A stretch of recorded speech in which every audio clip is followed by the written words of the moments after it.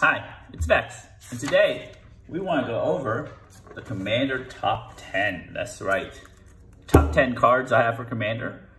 So this is interesting. This is like a set with reprints. So I didn't include any reprints. All new cards printed in Commander Legends, so it's like half the set only. And this is my top 10. I actually really like Commander Legends for the fact that they didn't introduce like mega staple cards, which I was really afraid of, except for, of course, our friend, the Jeweled Lotus here. But besides that, they introduced very interesting cards, good cards for decks, but no staples, no like incredible auto includes, except for, the lands. But, so let's go through our top 10. Jeweled Lotus is not in our top 10. I call it a dishonorable mention because Wizards printed this card just as a cash grab. After thinking about it, I have not played against it yet because obviously we kind of soft banned it in our play group already. It's not as powerful as you think. It is ultra powerful for certain commanders like Grand Arbor, like Augustine the Fourth. If you play at turn 1, you just lock the game up. No one can play anything for a while. So Jeweled Lotus is powerful, but I do have a discussion about the power level of Jeweled Lotus and do some sample hands. I think a lot of people talk about how powerful it is, but never actually goldfish with it. So I want see if I have time to actually do those videos between all these crazy deck techs I've been trying to do. So dishonorable mention, didn't need to be printed according to I believe Josh from the Command Zone, was testing with this and requested for it not to be printed because it just doesn't add value to the format. And I agree, but it creates hype. People want to open it. So Wizards did what they needed to do to make money. So Jeweled Lotus, dishonorable mention. Another honorable mention, I think a fun card here is Wheel of Misfortunes. It's very hard to figure out what it does because it has a wall of text. So basically, everybody secretly picks a number, reveals a number. The person with the highest number takes that much damage that they picked. Everybody except for the person with the lowest number gets to draw 7 cards. So the person with the highest number gets to draw 7 cards, but takes that much damage. So you want to go high enough where you get to draw cards, but not high enough where you get smacked in the face with Wheel of Misfortunes. Wheel of Misfortunes is really fun to have, so I really enjoy it. So it goes right side up as honorable mention. Another honorable mention is a Chroma's Will. It does cost 4. It's not as cheap as Teferi's Protection. So let's read what it does. Choose one. If you control your commander, as you cast a spell, you may choose both. Creatures you control gain flying, vigilance, double strike until end of turn. So against very good evasion and very powerful damage output with flying and double strike, and vigilance so you can block. Or creatures you control gain lifelink, indestructible, and protection from all colors until end of turn. So it's extremely powerful if you do have your commander out. If you don't, you can use it. Usually I would use the indestructible mode, protection from all colors, like the Teferi's Protection mode for your creatures only, not you, for your creatures. But if you have both modes, you are like almost unblockable. Your creatures are indestructible, flying, vigilance, double strike, and lifelink. So that is incredible. It turns your creatures into a chroma essentially. So it's very good right there. All right, let's go to our top 10. So let's just do this here. Let's see, 10 style. And I cheat a little bit. This is more than 10 cards. There's some cycles in here, obviously, and some other cards. So they also play this on the Command Zone. Tavisat, Doom of Fools. So it's really cool because it has partner and can be your commander line right here. So it's got incredible power. So this is the first time they've ever done partner Planeswalker commanders. So it's really cool. What Tavisat does, +2, create 2/0/1 black Thrall creature tokens. So throwback to these Thralls from early days of Magic. You may sacrifice another creature, or sorry, +1. You may sacrifice another creature or Planeswalker. If you do, draw 2 cards. Then draw another card if you sacrifice a permanent. If sacrifice permanent was a commander. So essentially, you could play it with another one of our cards down here, Rograk, Son of Rogrok. And sack it and get like a 3rd card for a +1. And -10, this is incredible, it's so cool. Gain control of all commanders. Put all commanders from the Command Zone onto the battlefield under your control. So I did hear the corner case is that if you have exactly 10 loyalty, -10 Tavish shot, put it in the command zone, his ability will bring him back from the command zone onto the battlefield. So that's really cool. So doing -10 with him exactly at 10 is even better because it resets him back to 4. So very good card here. And partner command, like infinite flexibility. You play your 2 color partners and such.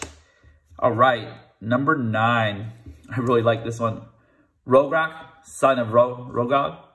So it's interesting. It costs 0, a red color identity, 0/1. First strike, menace, trample.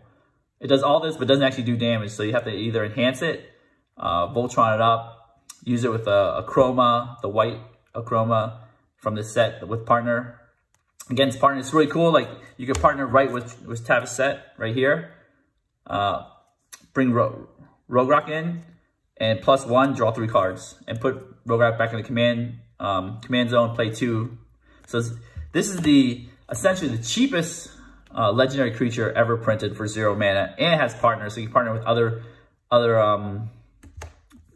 commanders like Thrasios or Tymna or something. Like this with Tymna is pretty good. You could bring it out, eventually cast Tymna, attack, draw that card, make up the card advantage of having, you know, a 0 mana 0/1. Of course, he has partners, so you have an extra card array in the command zone. Number 8, Kodama of the East Tree. You can see the theme here is all these very, very powerful partners. Like I think Kodama is a good card by itself because it's a spirit, but it's a really good card as a partner. So it's 4 green. Reach. Whenever another permanent enters the battlefield under your control, if it wasn't put onto the battlefield with this ability, you may put a permanent card with equal or lesser converted mana costs from your hand onto the battlefield. I actually thought it would just say lesser, but it says equal or lesser. So it's very powerful. So if you play a 6-drop, you get another free 6-drop from your hand. So you get save mana. Again, mana saving cards are extremely good. I believe if you had some kind of bounce land, you can go infinite with Tago, with the rock guy. You would play a land, Tago would make a rock, but your land would trigger. Your land would trigger, Tago would trigger. You bring your land back, the rock will enter the battlefield, put the land back on, trigger Tago. You can have Kodama on the battlefield, but a very powerful commander, goes in a multitude of decks, and I think once people figure out the most optimal commander for Kodama, they'll kind of not break it, but have insane good value where you're just playing cards like cheating on mana over and over again, be able to bounce things, cheat. So this card will, I feel will be broken someday. All right, number 7 is the whole cycle, the court cycle here. What I love about EDH and the mechanic of Monarch, so I mean not EDH, but the mechanic of Monarch for EDH, it's so powerful, it's so fun. Like it forces attacking, it forces the game to move on, gives you card advantage. So for each of these court cards, there's you know, either ETB, you become the Monarch. So there. And the cool part about these court cards is if you get something at the beginning of your upkeep, but if you're the Monarch, you get something like really, really enhanced. For instance, you get a white spirit token at the beginning of your upkeep, but if you're in the Monarch, you get 4/4 white angel. Court of Cunning is really good for mill players because, you know, it's fun to mill. People love milling. Beginning upkeep, you mill 2 cards. Any number of players mill 2 cards. But if you're Monarch, each of those mills 10. So, you know, again, this is a weird one because you want to, if you're playing a pure mill deck, you're not really attacking, so it's hard to get a Monarch back. But if you're playing like a Rumi or something where you want to attack, but you also want to mill, Court of Cunning is pretty fun in that deck. Court of Ambition, lose 3 life. Each opponent lose 3 life. You get Monarch. They lose 6 life unless they discard 2 cards, you know. Lose 3 life unless they discard a card. So it doubles the effect. Here, Court of Ire deals 2 damage, any target. But if you're Monarch, 7 damage to that player permanent instead. Bam. Court of Bounty, again, lets you cheat lands into play. But if you're in the Monarch, you may put a creature or land from your hand to the battlefield. So this is very, very powerful. Can cheat on a high amount of mana, like throw an Eldrazi right onto the battlefield if you're still the Monarch. It's very good green. So the court cycle, amazing cards here. number 6 here, Hull Breacher. Right here, again, this is really good in Legacy. They've had the Echo of Aeon's Hull Breacher deck for use in there. But this is, it's 1 cheaper than Notion Thief and 1 less color than Notion Thief. So now you're just committed only in blue. So if I have a Niv Mizzet wheel deck, where I couldn't run Notion Thief, now I can run Hull Breacher. It's really cool. Again, card draw is very important in Commander, and this kind of like makes it riskier because you can flash it out, make them lose a card draw, especially Brainstorm. Flash this on a Brainstorm, they have to put 2 from the hand back on top of their library while you make 3 treasures. So, extremely good here. I really like cards like this that kind of like don't do the Commander thing, but punish the thing that a lot of people do in Commander, like card draw and stuff. Which, you know, kind of you gotta watch out for, because a lot of people are just always taking advantage of like landfall, because not a lot of people punish lands. Not a lot of people punish drawing cards, like they don't have Narset. And then sometimes you got to keep those people in check. So Hull Breacher, excellent card here. All right, we're moving to the top 5.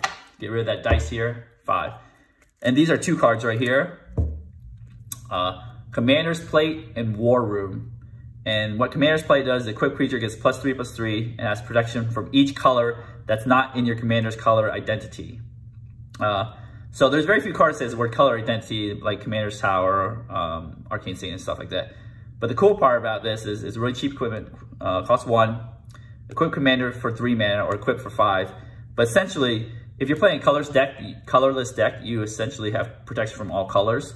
But this really helps out monocolor decks, definitely mono white equipment decks like Shram, which I keep mentioning. I'll do a deck tech one day. But really helps in the monocolored decks. And I think Wizards has pushed multicolor so hard, like with Golos, with Kenrith, with, you know, Corval, Tulane, like with the new Obeka card, that playing more colors is just so easy because the mana base is so easy now with the Triomes, with fetch lands, with dual lands, with shock lands, that I love the way that they're you know, essentially here they punish card draw. They're punishing having, they're not punishing, they're rewarding having less colors and playing like a Kozilek colorless deck.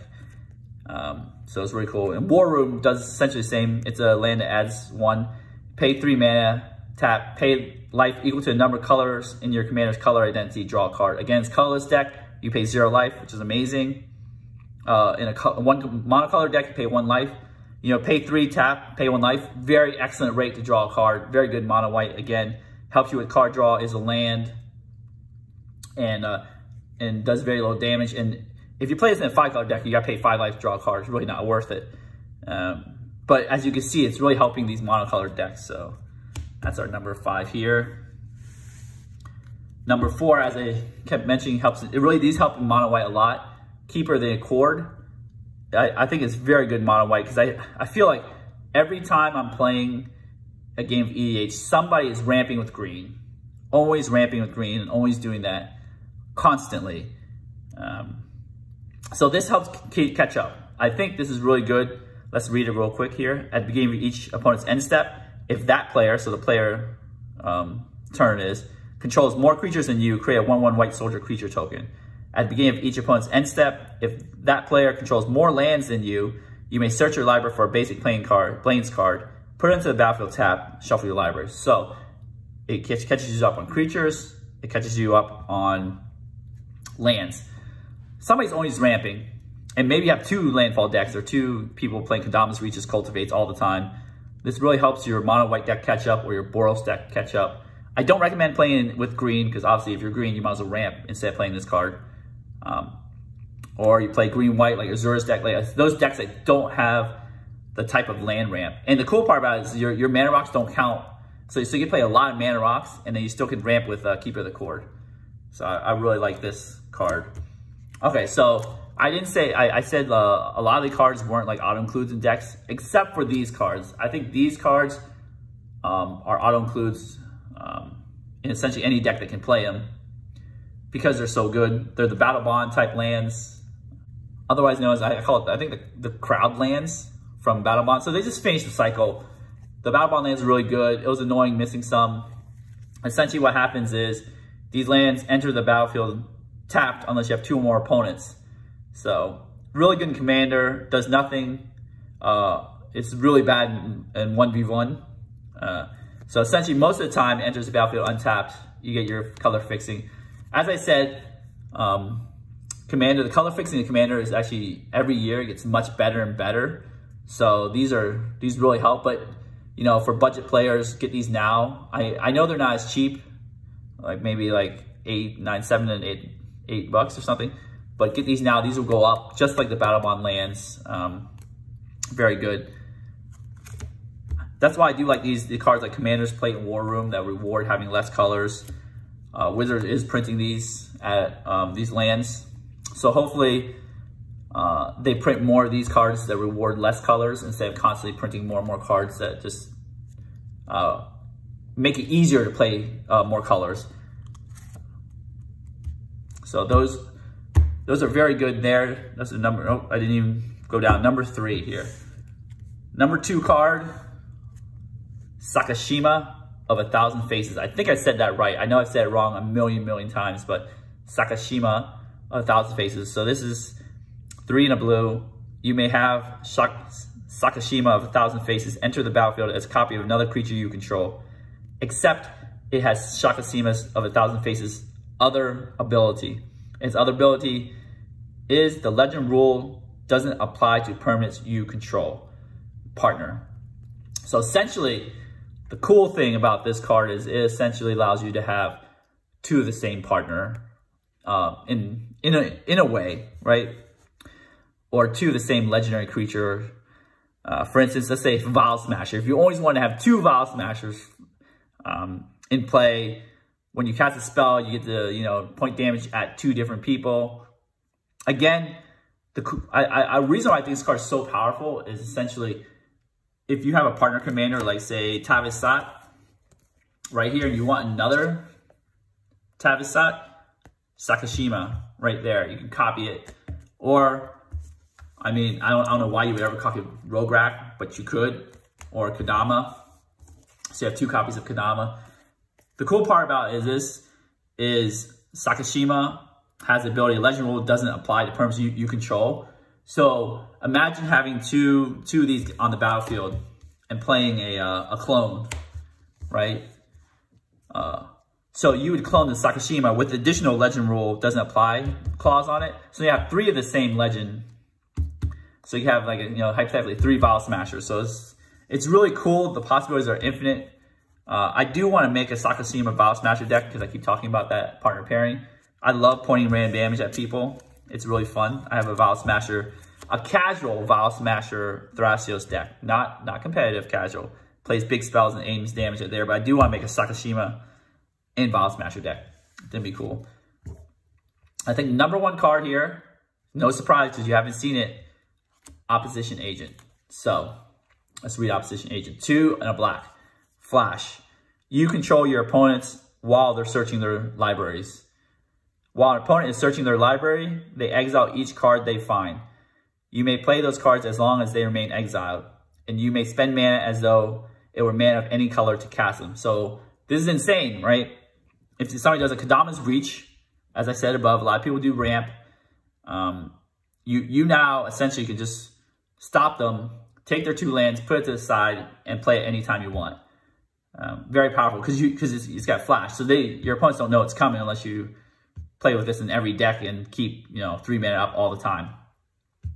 I like these cards because a lot of people are complaining about, oh, this is crazy. Tutoring in EDH has gone to a point where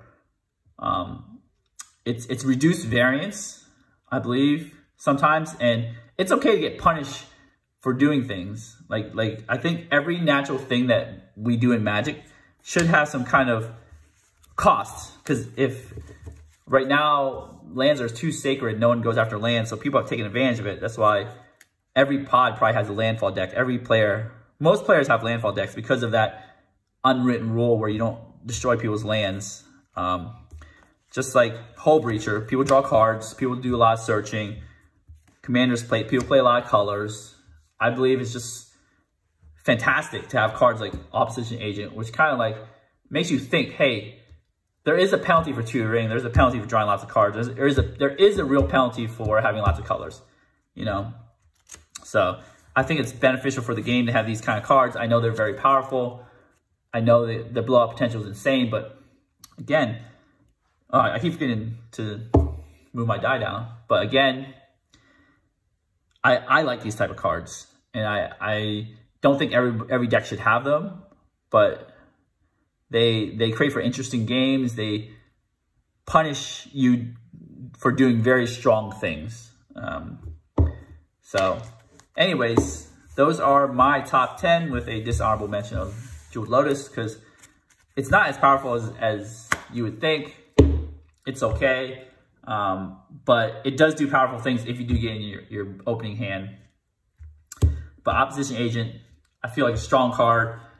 I wouldn't say it's auto-include in every black deck. It can be an auto-include in all black decks because it's very, very strong. What are your guys' top 10 from Commander Legends? Top 10 new cards from Commander Legends? Leave your answers in the description below, or comment section below.